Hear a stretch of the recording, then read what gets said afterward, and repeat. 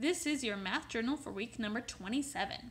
I can represent and organize data. So today we're going to be making a tally chart. We have scissors, lunchbox, and crayon as our categories.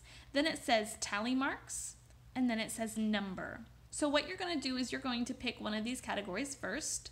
You're going to count how many there are. So 1, 2, 3, 4, 5, 6, 7. You're going to tally mark that here. Make 7 tally marks. Remember to shut the door after 5. So we're making groups of 5. And then put the number 7 right there. Then you're going to do the same for lunchbox and the same for crayon. Please glue this into your journal on the next page.